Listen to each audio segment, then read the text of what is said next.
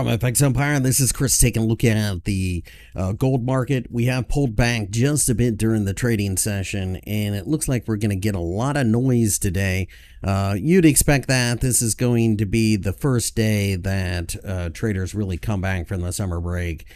Would anticipate a little bit of a pullback, but I do think it ends up being a buy-in opportunity. If we give up 1900, that changes everything. If we can take out the highs of last week, then not only would I get long, I'd probably start adding. Anything above 2000 opens up 2100. But the most important takeaway from this is going to be caution with your position size.